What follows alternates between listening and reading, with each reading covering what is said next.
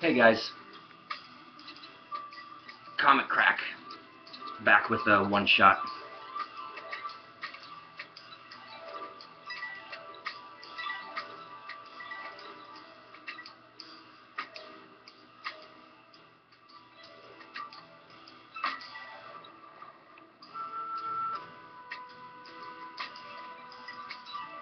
Got some Alice Coltrane playing. I thought it would be fitting with this one-shot.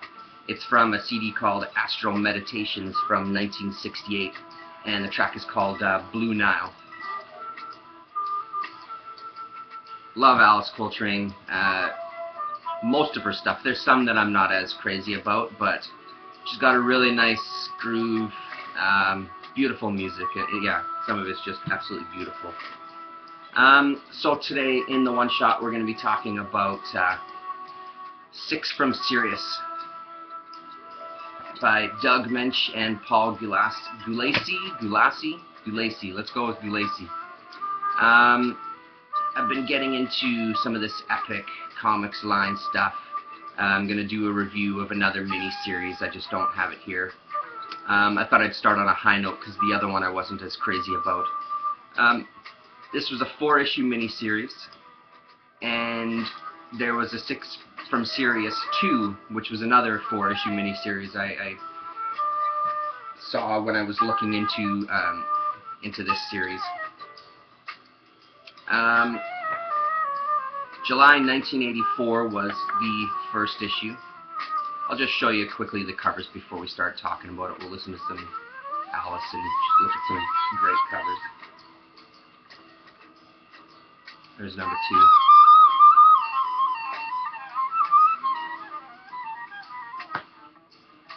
My favorite of the 4.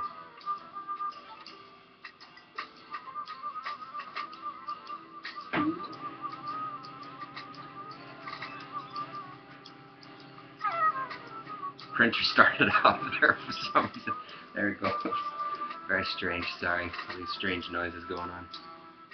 I tried filming this before, and right, of course, I had left the sound on my phone, and of course the phone started ringing, and the sound on the music was too loud, etc. Anyway, so right off the top, I really enjoyed this series, and the thing that I enjoyed the most out of it was this Paul Gulacy's artwork. Boggles my mind. It's so beautiful. And so, I don't know, it's just, the colors are amazing as well, and his character design is incredible, and these landscapes that he creates and everything are just beautiful. So we'll talk a little bit about that to start before we talk about the story. So apparently it was a project that they worked on for, I believe it was 2 years, from what I can gather just from the info that's in with these comics. Paul Gulacy and Doug Moench worked on Masters of Kung Fu, I believe was the title, right? Master of Kung Fu, yeah. So, and that series kind of broke Gulacy as far as the schedule was too much for him to handle. It really just burnt him out. So he kind of, from what I gathered, he gave up comics and went into advertising. There was more money. The schedule was a little lighter. He could still flex his creative muscle and stuff and get paid for it fairly well. So then they start talking again, and Moench suggests the idea of doing a series, and Gulacy says he's on board, but it can't be something that's on a schedule. He doesn't want to do a superhero book. He's got all these kind of terms. It's like, you know, I'm happy in my advertising world. I do want to get back into comics to some degree, but it has to be on my own timeline. I can't be pushed. So originally what it was going to be a story for Epic Illustrated, the magazine. As they started talking about it, it went from 20 pages to 40 pages to 60 pages to 100 pages to finally, I think, 120 pages or whatever it was at the end. Epic decided, or Marvel decided, that instead of putting it in Epic Illustrated, let's do a 4-issue miniseries for Epic Comics, which has now been launched with the start of, like, I think Dreadstar was the first title. and stuff like that.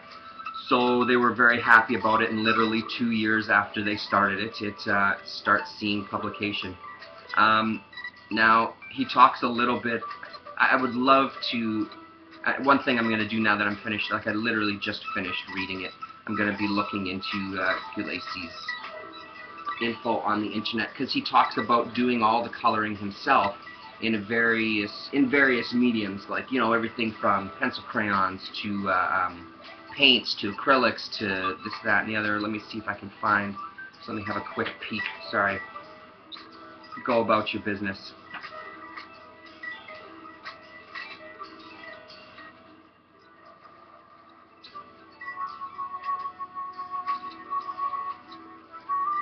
The coloring is a result of an arcane and complex process of experimentation utilizing a variety of mediums, including acrylics, markers, colored inks, and pencils. So that's what he did. And I mean, it, like I said, it just shows the layouts blow my mind, the colors boggle my mind, and I really want to understand more about it. Stunning artwork, and I know I've seen him before in places, but this little mini-series has definitely piqued my interest to look for a lot more from him. And of course, as soon as I can find the Sirius 2 mini-series, I'll be grabbing that. So far, and then just like a little word about Epic Comics. So far, I'm digging their stuff. I know that, I think when I was on the Comic Talk podcast there, Travis was saying that there was a time where he picked up anything that was Epic Comics related and got into some stuff that maybe wasn't as exciting for him. And I could see that. Like I said, this other miniseries that I picked up, I wasn't as crazy about. But I'm willing to take a chance, because it seems like there's a lot of miniseries besides Dreadstar that went on for quite a while. Like, look at that there. That's great. So the story. What we have is we have a group of 6 I don't know if they're kind of like an organization. They're not like they're almost like a special units group. 4 men, 2 women, and they're sent on to do this mission. There's 2 planets that are at war. There's a moon in the middle that is these mystics have kind of, like these spiritualists have kind of went to this planet, and it's flourished into a beautiful planet that's now caught in the middle of this war. And how they're going, they're going in basically to rescue Phaedra, who's this woman here. She's being held prisoner by her own people because they don't want her to attend the peace negotiation talks. For some reason which we're not aware of until much later on. So it's the first issue deals with them breaking her out of prison. I'll show you this page again. They disguise themselves in an asteroid and attach onto the ship. The ship is filled with faxmen, which are human facsimiles. So basically robots. And people there's the ability that humans now have to project their minds into these facsimiles. And you find out later that some characters have been put into these bodies of our main characters. It's pretty great. He's great at creating like a world. No problems there. I did have a few problems. One of the main problems being that almost every balloon, when they're talking to each other, they're saying their names constantly. And that started irritating me a little bit, especially when you're getting into like issue 3 and issue 4. It really just irritated me. And the other side of it, the one thing that I will say about Gulacy's artwork is I had problems, every once in a while I had problems with, like look at those colors, look at the blues in there. I had a problem following the dialogue. I wasn't sure which way I was reading. I found some of the balloons kind of wrapped differently, that I thought I'd reading them down because it's one person talking, but you're supposed to read them across, and then I think I'm reading them across and you're supposed to read them down by panels, so there was a few times where I got confused. So in this, they kind of create a diversion by opening all the other cells to the prisoners, and all hell breaks loose there for a bit so they can escape with Phaedra. Phaedra comes and meets the crew, and then we're kind of, the last 4 pages or so, we're met with their boss, the Six from Sirius's boss, who is kind of outlining their plan for them, and they can only hear the plan a part at a time. They don't get the overall thing. They're kind of led. So there's the end of the last. And this here, the last Galactus story, that's Epic Illustrated number 26. That's also on the list. So then we end with that, and then number 2 just kind of continues exactly from where we left off. You learn a little bit more about Phaedra in this issue. You learn more about the Fax Man. One is kind of on their tail as far as he's sent to kill her, kill everybody there. He's his whole sole mission.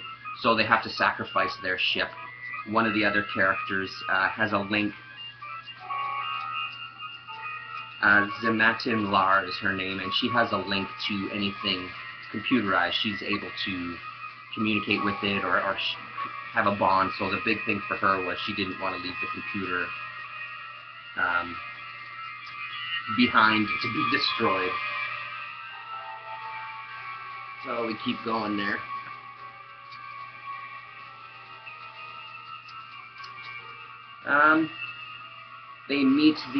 They finally do come up to meeting the 5 spiritualists and find that their bodies are sitting around a table in a cave, and they're now another life form where they exist kind of in the ethereal kind of plane and stuff.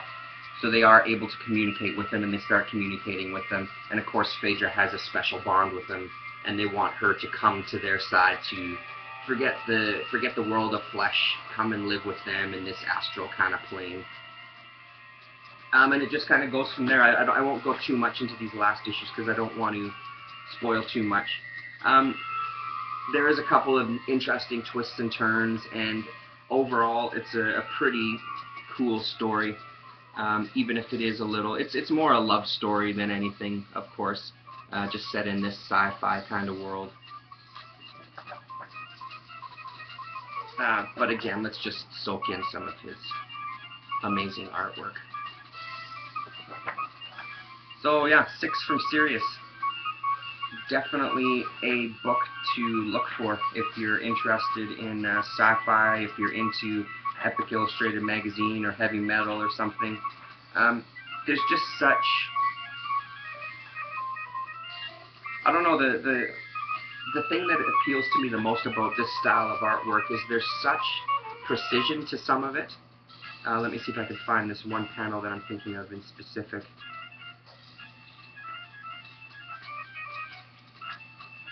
So something like this. The actual machinery there's such precision to those lines, and very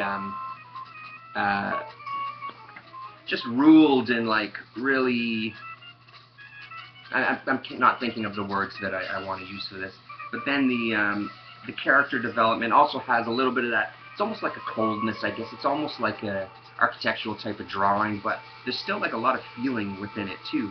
The characters definitely are more stiff with this kind of thing. You know, you're not getting your Marvel action poses every single panel and stuff. Totally cool with me though. I really enjoy the talking heads. And then all of a sudden at one point we get into, I'll show you this, we get into a mishmash of collaging there. So some art overlaid with some photos, people's heads.